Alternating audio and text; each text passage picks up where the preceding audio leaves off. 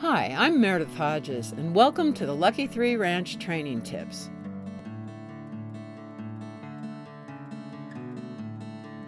Determining your animal's athletic ability is a useful guide in the training of your equine.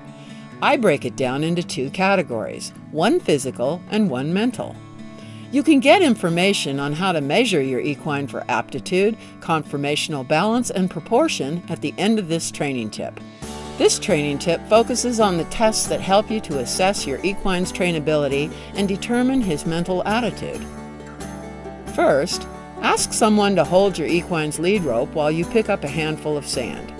Stand near your equine's head and let the sand trickle through your fingers. If he turns and looks at you, this indicates that he's interested in what you're doing, which indicates that he is more easily trainable than if he ignores you. Next, run your finger lightly from your equine's girth across his barrel to his flank. Do this on both sides. If he tolerates this with little movement, it will give you an idea of how he will react to your legs when you are riding him.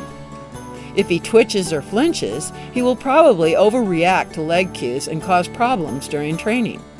If he does not twitch or flinch, it indicates that he will be more attentive to you and will be able to learn your leg cues more efficiently.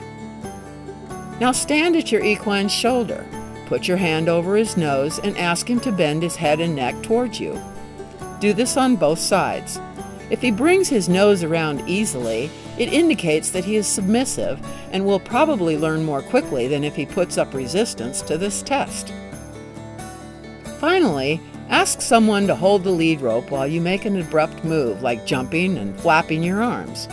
If your equine doesn't try to run off, but instead stands and looks at you and seems to try to figure out what you're doing, he may be a great candidate for advanced training in equine sports like driving, which require a calmer and steadier animal. Regardless of the level of trainability your equine possesses, when you do the right kinds of exercises toward good posture and balance, in their correct order, and with adequate time spent at each stage of training, he will recognize your efforts on his behalf and training will be a lot easier.